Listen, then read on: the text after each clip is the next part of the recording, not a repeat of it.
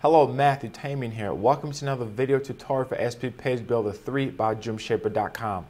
In this lesson, we're going to take a look at the Accordion add-on. Let's get started. So we're going to be working on the front end of the site. And as I mentioned before, you can do stuff on the back end as well. But since there have been so many great features that have been added to the front end, it's a lot easier to do that. So in order to do so, you have to log into the front end of your website. So I've created a login here. Once you log into the front end of your website, you're going to automatically activate Edit Page. This is what you need to click on in order for you to access Page Builder. So you click on Edit. And the last time we created the Joomla module add-on here. So what I'm going to do is I'm going to delete this one and then click on OK. And next we're going to create one for the accordion. So you're going to drag the accordion and drag it on the page.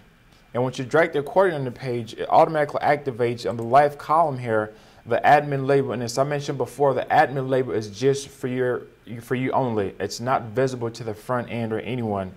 So we're going to call this accordion. And the back end here, you can also put in for the title. You can put in accordion or whatever title that you want to call this. Or if you don't want to have a title, you can leave that blank as well. And then you have the options of selecting the HTML, the tags. You have the H1 through H6. You can change the font size. You can change the style. Do you want it to be underlined? You can choose thin, extra light. So choose that, and you can choose the title color. So if you have a certain website scheme that you want to work with or that you're working with, you can come here and just choose the color for that. So I'm just going to choose this color. And you can choose the margins. Now where it says Accordion Style, when you click on the drop down, you have several options to choose from here. You have the default, which is what you're looking at. You have the primary, you have the success, and you have the info, you have the warning. So let's go ahead and just choose info. And if you notice when you choose info, the color changes. Let's choose warning. That changes to that.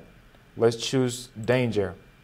So this is really great because there are times when you want to have certain parts of it a certain color, maybe to match your website, to match that particular page, and you can change the accordion title according to that. So when you look here, it says open item.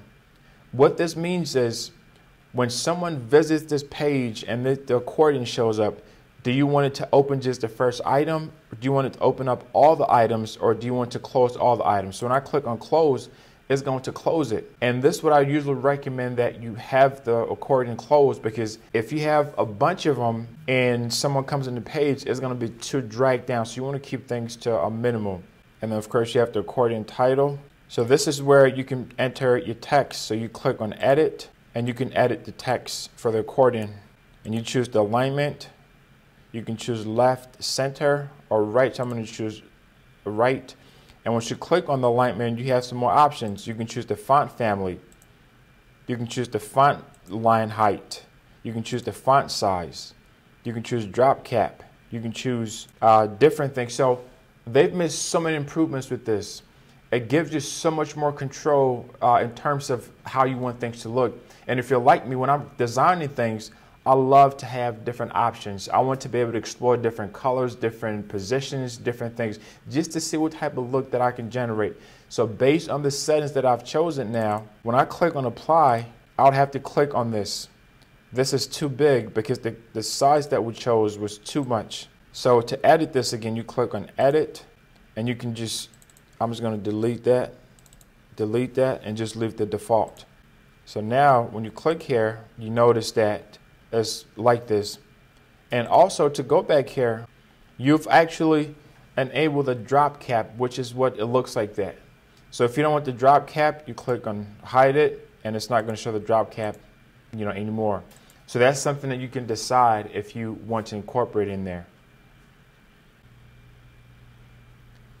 This concludes this lesson. In the next lesson, we're going to take a look at the contact form, how to add a contact form on your page.